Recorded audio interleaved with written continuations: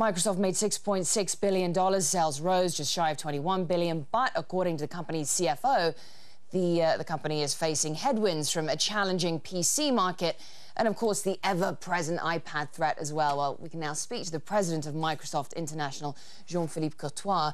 So, talk to me a little bit about slowing PC sales. Can we expect this softening to continue in the coming year?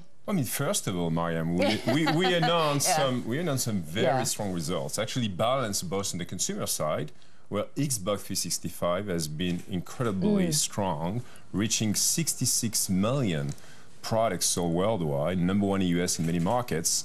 And then on the enterprise side, we had a double-digit growth as a company.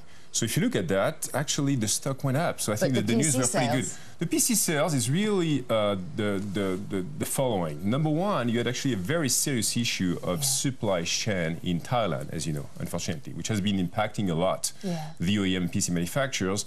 On the other hand, you also have some clearly challenges, especially in Europe, in terms of consumer patterns on PC or netbooks compared to last year. So if you combine the two things together, the PC sales have not been the best. So more generally, so more generally, Mr. Courtois, tell me, what are the big themes that you take away from this year's Davos that are of relevance for you and indeed Microsoft, your business?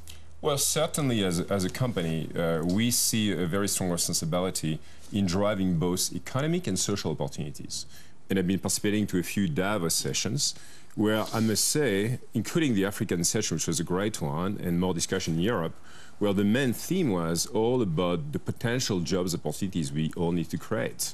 And as a company, that's a theme we've been incredibly focused on. Education, so basically providing digital skills to all the youngsters and unleashing the potential to create jobs.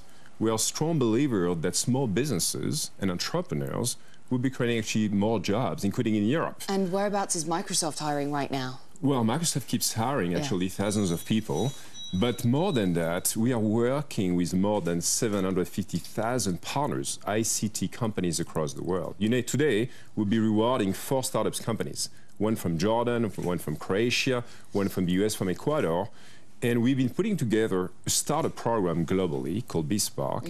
And we've been actually working with 45,000 new, very cool entrepreneurs worldwide building on the cloud technologies. It sounds like you're focusing mainly on developing in emerging markets?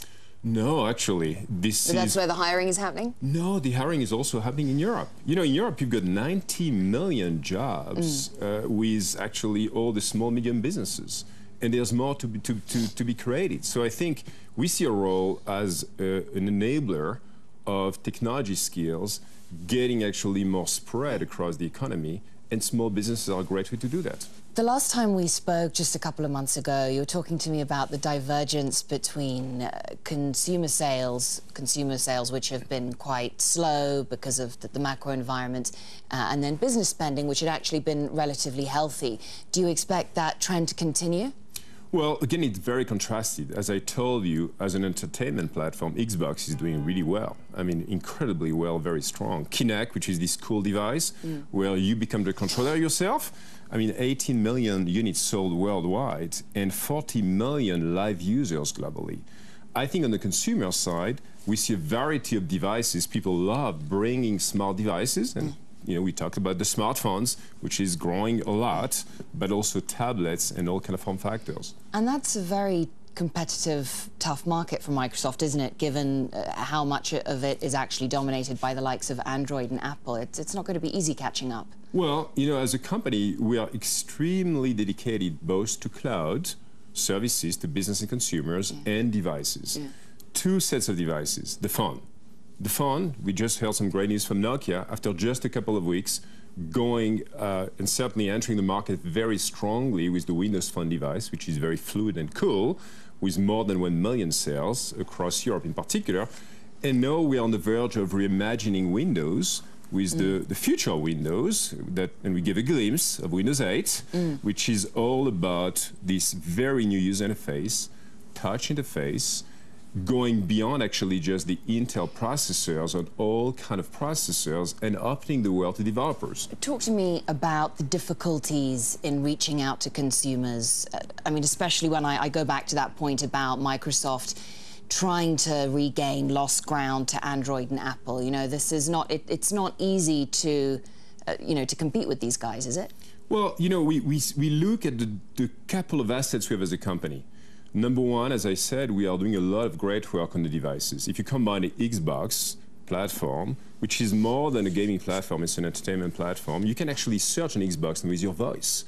And you use the Matrix interface with your hands to find media content, to find audio videos. Then you can do the same actually on the phone as well, Windows Phone, and you'll see the same happening actually also on the tablets. Then you have to bridge that with the cloud services. Microsoft is today providing services to 1 billion people on the planet, including Skype recently, that has been joining the Microsoft family. And we are so excited to see Skype, you know, really being used by a couple 100 million people in the world every day. So this coming year, do you have your eye on any deals? Are there any acquisitions? And if so, whereabouts are you looking for those opportunities? You know, this year we're incredibly dedicated, number one, to helping actually our customers across the world, especially in the countries where it's getting tough, to save costs, to be more efficient, effective. And number two, it's all about innovation. I think the lineup we have innovation coming up. The beta of Windows 8 will come actually late February. That's official, so I can talk about it. Okay, February, yeah. Yeah. So tell us a little bit about that then. Well, you know, that is all about reimagining Windows. You'll see, because we've been already showing an incredibly cool Metro living tiles interface. But you can also actually switch back and forth between this new interface and your Windows 7 interface, which is, you know, being sold to 500 million people on the planet already. And we have been announcing the opening of a Windows Store, unleashing the opportunity to hundreds of thousands of developers, hence my comments on the use and entrepreneurship, because we will expect a lot of cool new applications being developed, both for consumers and businesses. Okay, well, there you go. Really good to get your perspective on not just the challenges, but the opportunities that are out there as well. Jean-Philippe Courtois, Microsoft International President, good to have you on the program. Thank you.